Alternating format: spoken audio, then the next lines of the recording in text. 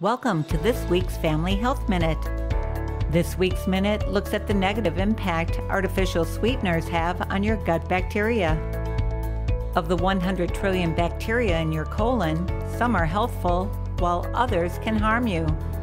The harmful ones cause inflammation, which increases your risk for heart attacks, dementia, autoimmune diseases, and certain cancers.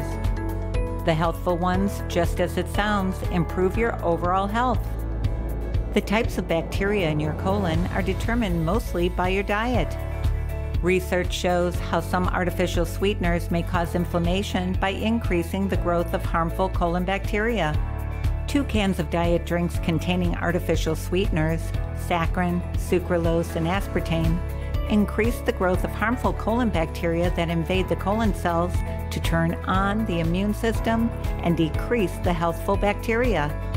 A review of 30 studies showed that artificial sweeteners such as aspartame, sucralose, and stevia are associated with weight gain, increased waist circumference, and higher incidence of obesity, hypertension, metabolic syndrome, type 2 diabetes, and heart attacks.